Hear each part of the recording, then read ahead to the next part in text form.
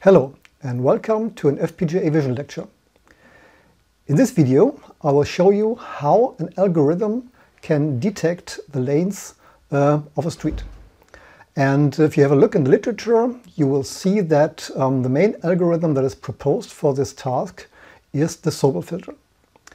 So we will implement the Sobel filter as an algorithm in C to check how it is suitable for our application of lane detection and what parameters we need for an FPGA implementation. The basic operation of the Sobel filter is depicted in this graphic. You have a matrix for horizontal and for vertical processing, and both are working on a 3x3 image region. These are then combined by taking the square of both parts and taking the square root. And then you get a value g, which corresponds to the strength of an edge in the image. The next step would then be to combine the different edges you have in an image to find lanes. And this is usually done by the Huff transformation. The Huff transformation is a transformation between your image region, where you have the different edges, into a Huff space where the edges you are having are sorted or are represented due to their position and their angle. We will not cover the Huff transformation in this FPGA vision lecture. We will focus on the lane detection, but of course, if you're interested, you're welcome to expand the algorithm to really interpreting the edges and also finding then lanes in the image. For evaluating the algorithm, we need some test images. And for this video, we have a look at 3 different images. The first image that you see here is a motorway in Germany, 2-lane motorway, and visibility is good, so the algorithm should work quite well. The second image is a street in Spain, and again visibility is good. You should again be able to extract the lanes quite well from this image. And the third image we use as a test image here is a lane in Denmark. Here visibility is not so good, so the algorithm might have some problems, but this is also interesting to see how stable the algorithm is and how it handles situations that are not ideal. Let's have a look at the first test images and apply the Sobel algorithm to it. We have a look in the detail of one of the images, and here we see part of the street where we want to find an edge.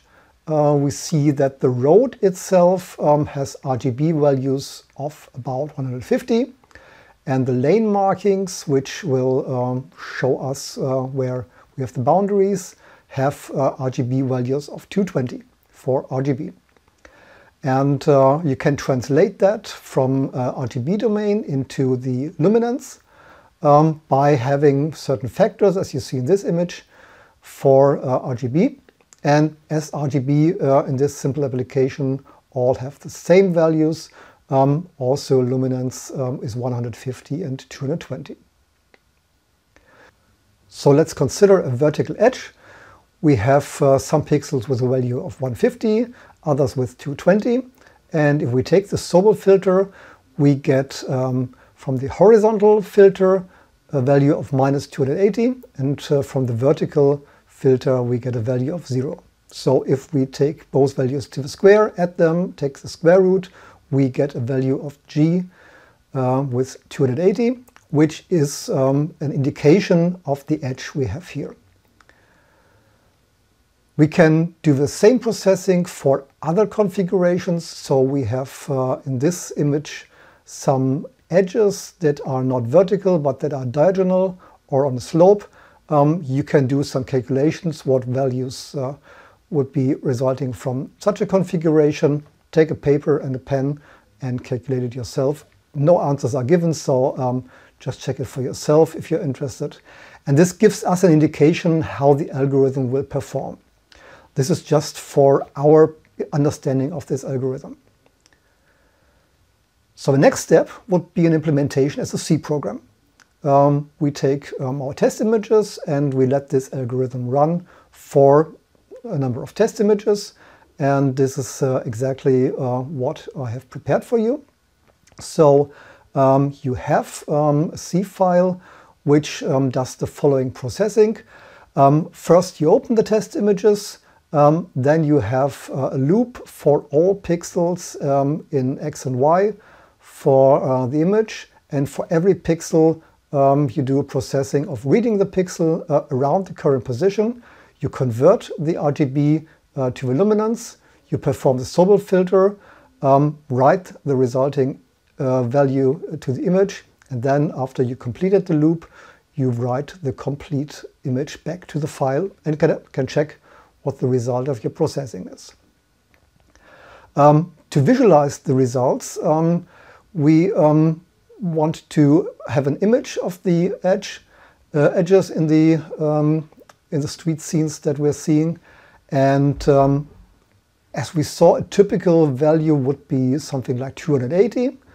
We want edges to be visible as black, and where we have no edges, we want to have a white pixel at this position, because this gives a nice image to check the algorithm. And therefore we calculate an output pixel, we divide G by a factor of 2, and then subtract this value from the white pixel, which would have a value of 255. All this has been programmed for opening and handling the test images. We use a package called BMP24_IO, which is available on SourceForge. All calculations have been done in floating point, because that's at the moment easier for us to do. You can find the C file under the name of lane float, and it has been verified with the GNU-C compiler on Cygwin under Windows 10. So let's have a look at this processing. Here is the program code. We don't go into details on that. You can have a look at it on your own. So here you have a terminal where you can compile the C file. GCC lanefloat.c. Then you can execute it and give the name of the test images as an argument. And you can do this for different images to check the performance.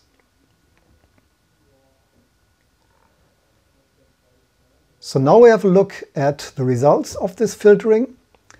Here you see the 3 different test images again. First, the motorway in Germany, and this is the result of the Sobel filtering.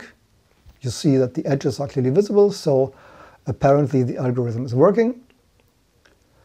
This is the road in Spain.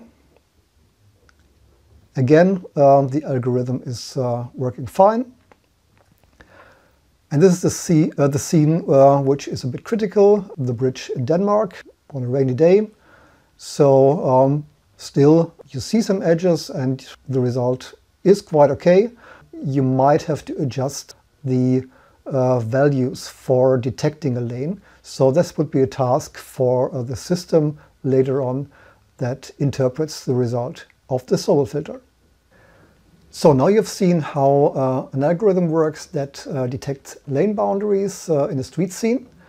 And I invite you to have a look at the other videos in this lecture, where you can learn how to implement such an algorithm on an FPGA and verify it. And you will also have the opportunity to try out the algorithm on a remote lab. So yeah, have a look at the other lectures, and I hope you find them useful.